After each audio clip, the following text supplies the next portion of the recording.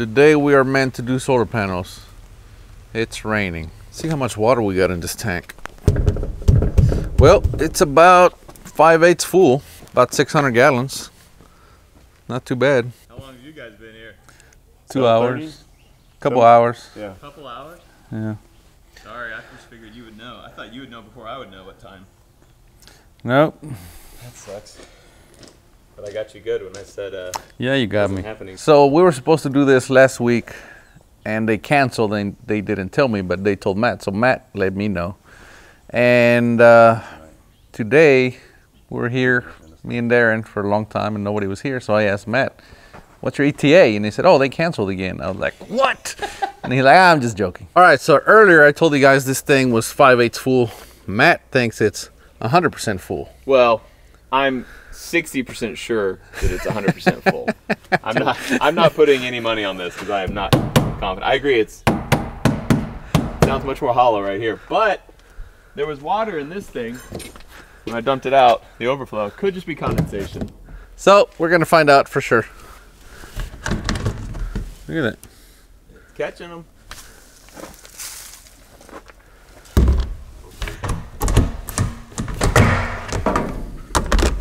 Drop that camera in there. You are really far from it. Well, it's pretty deep in there. Let me get my phone. Maybe I can drop my phone and my camera. Don't do it. Your truck. Precisely 5/8. Perfect. 0.625. Hey, that's still 600 gallons. That ain't too bad. Lot. That's a lot. That'll water 60%. Yeah. No, he said he was 60% sure So that we were both right. 60% 100. Basically, we were both right. Just saying. That's enough water to water my putt-putt green back here that we're going to put in. Yeah, now that Matt has water, he's thinking about doing a yard and a golf course. Can we do a lazy river? Is that enough water for a lazy river? Obviously. Solar panels have arrived. Look at that. We got batteries. All right, so we got a situation here. This is the ladder that we have. The electrician has the other ladder, but we can't reach. So what we're gonna do is we're gonna back up the 5-ton next to the building. Then we're gonna put that ladder on top of the 5-ton, and that's how these guys are gonna get on the roof, because they're just standing here doing nothing, waiting on the electrician. Darren is 6'4", by the way. Look how tall this thing is.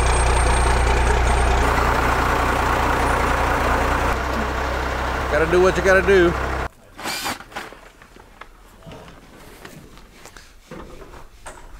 Man, this thing is versatile, Matt. See? Tell my wife this thing was a good purchase. It's already paying off. And we have ladders. All right, so those guys up there are already starting the installation on solar panels. So I'm gonna go up there so I can show you guys what's going on over there. And Matt is going to do an interview down here. So make sure you go check it out on his channel, Off the Ranch. All right, so they're installing the brackets for the panels. So what goes on here? So this is going to be the rail where the main panel is going to be resting on. These are just brackets specifically. Okay, so these are brackets, and then you're gonna have a rail that goes across? Yes, sir. Which way are the panels gonna be mounted? They're going to be portrait, so it's going to be lengthwise. We're going to have 2 rows, one right here, one right there. It's going to be the 4 rails going across, and each row is going to rest on 2 sets of rails. Nice. So how many panels are going to be able to get up here? We're going to get 12. 12 panels up yes, here. Sir. Wow. So this entire thing's going to be full of panels. Nice. All right, Josh, I'm going to be asking a lot of questions, so get ready. Well, yeah, so we're just mounting this right here. These are the mounting brackets. We got some bolts that'll mount those rails. They'll slide through there. We call them T-bolts. Slide through there and mount on the rail. And then mount the panels on top of that. Nice. The wires over there. Nice. Good deal, man. All right, so you see these guys are measuring.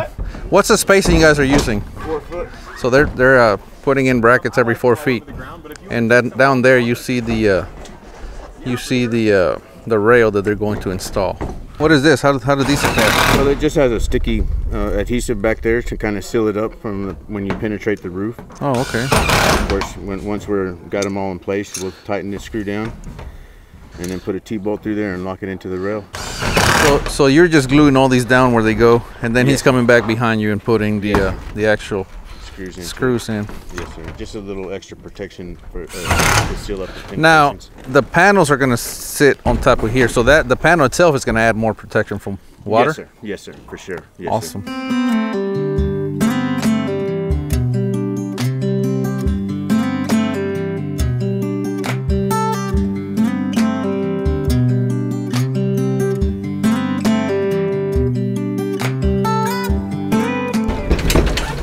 So these rails are attached with a T-bolt. There's a groove that runs the length of the rail. So this is the T-bolt that they're installing. Okay, put it in like this, then you rotate it. That's it. It attaches. Perfect. And now it's nicely secured.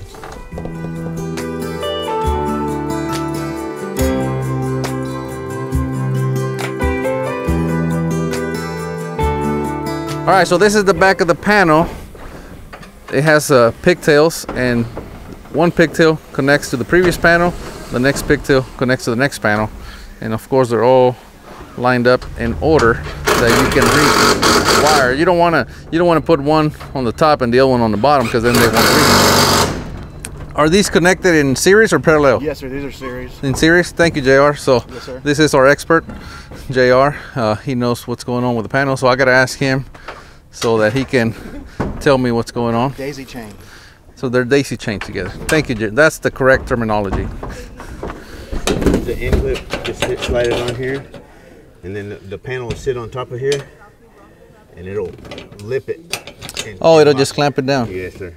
Oh, And well, then- that's and pretty then cool. On the other ones, in between the panels, because you gotta have space, you'll put these in between. Oh, I see. Screw it down. Nice. Well, that's fairly simple. Yes, sir. Put them together like that. Snug that down. Perfect.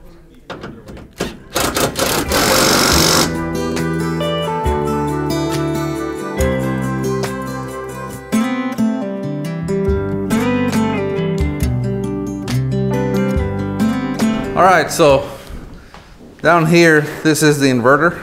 Yes, sir. All right, they're getting all that ready to go. And of course, these are the batteries. We're gonna mount the inverter right there. And that's still going to give us enough room to foam behind it. This entire wall is gonna be plywood. Hey, Darren. Howdy. So this entire wall is going to be plywood. So inverter goes right there. And then these batteries, we're gonna put them on a rack after these guys are done. And we get the walls foamed. Check out this work light they have over here. It's pretty neat. Yeah, I like it. Just a little tripod, deploys. Looks like it collapses pretty short. I carry two of them. Very nice. They have a mounting plate on the wall, and then they have a mating surface on the inverter. So now it's just gonna hang off of that. There it is, to secure it. Now they're just gonna daisy chain all the panels together. And where's the main cord gonna come from? Sorry, what was that? The main cord, I'm sure all these are gonna go to one cord. Yes, sir. So we got the converter coming in over here. I think how they plan to do it, that's going to be the electrician's job. But they're probably going to take conduit down here and then around to that corner is what I'm thinking. Actually, the inverter's just right there. Okay, it's on this side? Yeah, Right, so it's coming straight down. just go right in there. Corner. Yes, sir. All right. The wire there, he's connecting all of the panels together. We have our first row here. We have a YouTuber in the wild. Panels. I love it. All right, so they got the first row of panels installed. That's 6 panels. They're gonna do another 6 down here. Guys, if you're watching my video and you wanna see a different perspective of this, you can go to Off the Ranch, check out his version of it. Better perspective. A humble perspective.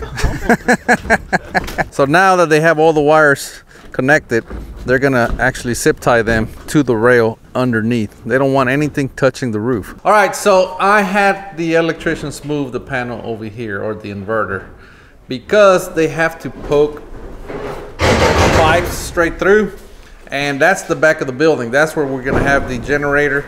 So if we went this way, we're gonna have to go outside the wall, down, over, around and into the generator. So it really didn't make sense to have it on this wall, so we moved it to that wall. All right, so the solar panel installation is done. Now the plan is to bring the pipe down the side. Well, it's gonna go down the roof first and then down the side straight into that pipe, because that's where the inverter is, right on the other side of that wall. However, Christian here has a little problem. It's not a problem, right? We're not gonna call it a problem.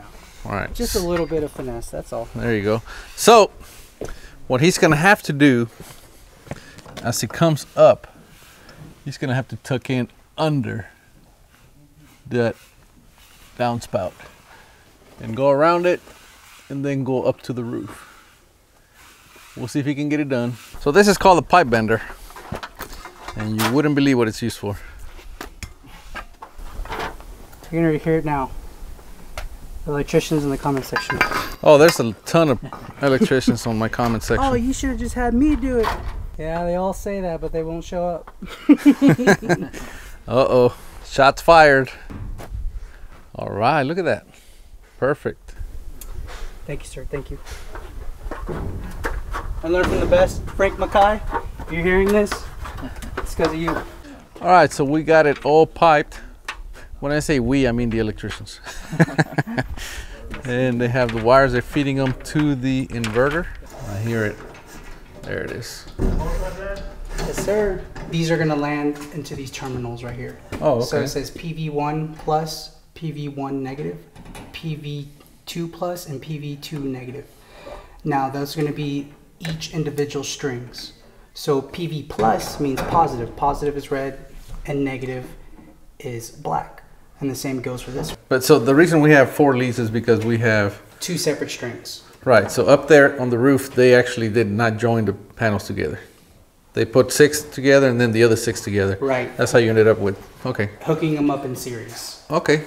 And so if you want to add more panels, you just attach to each one of those strings and you can expand your panels. So if you want to add more panels, do you okay, so you add more panels up there. Oh, and then you just, I see, and then you just add to the little daisy chain cables, right? Right. You just disconnect them, continue your line, and then sometimes if it's too short, no big deal. They make connectors. You just make a new connector, expand it, and continue it on to the end of the chain. Oh, I see. This is where your batteries are going to hook up. The generator hooks up And right then, over. and then Oh, okay. So these right here, it says gen, and this is grid, which is your local power, and then this is your load. And this breaker right here. These are all 3 breakers. This one is going to feed your inside your shop. The grid is what's coming from your local power. You don't have a local power because you're going to be an off-grid system. Right. So grid, and then your generator is going to be hooked up onto this one. I see. And then your system will automatically be able to detect power coming from the generator, or it's going to use battery or power from the batteries. And then whatever you set it at, the compete capacity from your batteries, so you don't overdrain them and you don't damage the batteries, your inverter will be able to know that. And it should be able to communicate with your generator also. So if you run out of battery backup, then the generator will kick on and it should switch over seamlessly without any power loss. So if you have any type of, that's the beauty about having a battery backup system, is if you have a sensitive electronics or anything like that, you're not gonna have a hiccup. It's gonna be smooth transition. You're not gonna have that little 3 seconds delay from having a generator. This is gonna be able to do all that. Awesome, So awesome. much more reliable. All right, that sounds like a lot of good stuff. Thank you. Moment of truth. Why are we getting far away from it? Yeah. If the electrician walks away from it, I'm gonna walk away from it. All right. Turn on the PV. PV is on. We're at 68% charge. Crazy. And here your kilowatt. We're at negative. Nothing's producing right now, which we should be having something. We got DC power. AC is alternating current, which we have none because that's our grid. And then normal I guess normal means it's generating, which we haven't. We're not generating anything right now. There we go. Did you hear that click? Oh wow, we did it! Now we're producing power. So right now we're producing 0.85 kilowatts. That's power feeding into the unit, which is in return charging the battery. Since we're not pulling anything from our load side, we're generating power to charge the battery. We're at 66% and we went up 2%. So that's good. And we're getting 0.8. So this is the actual unit is probably taking 10 to 12 kilowatts just to run the unit.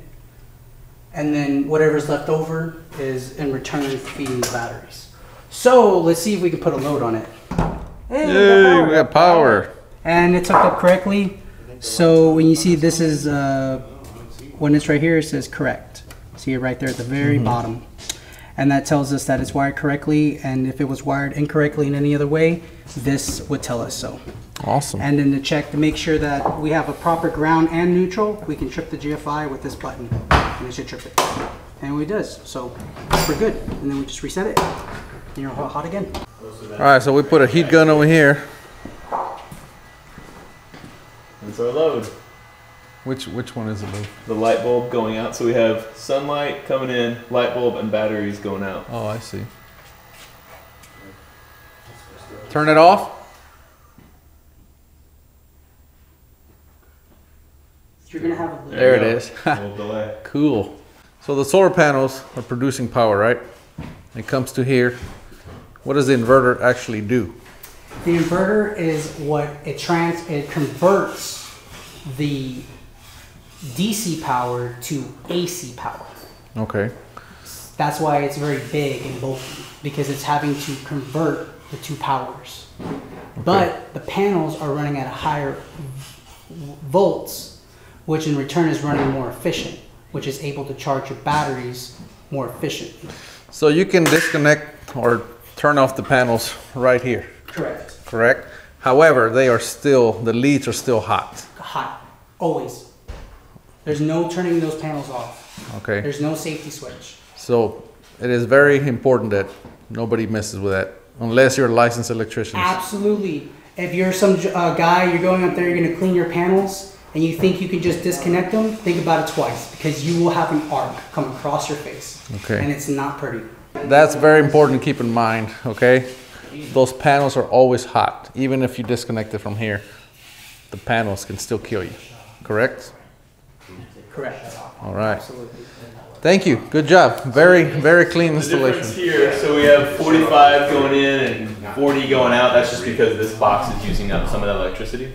Yes, sir. So there is going to be a little bit of power loss because it's not truly efficient. Right. And all inverters do that. Absolutely. And between brands, some are more efficient than others. So what do you think about the installation? Are they all the same? No, absolutely not. I think personally, this one was very simple. Plug and play, very self-explanatory, lots of labels, lots of explaining on how to do it. I mean, I've been doing electrical for a very long time. So when I open this and look in there, I know exactly what I'm looking at and how to hook it up. And I didn't even actually have to read the manual. That's how simple it was to hook this up. Now, if you're gonna do it at home, I would recommend getting a licensed electrician and doing it properly. But if you're trying to save some money and thinking about doing this yourself as a DIY, I would definitely recommend you looking at the manual and going through it and reading it very thoroughly and understanding what is being hooked up where, why you're phasing it in these ways, and why you're landing them in certain locations. You like it, Matt? I love it. All right. Thank you all. We'll see you guys next time. We are Texas Barndominiums. We are Texas Barndominium. Woo!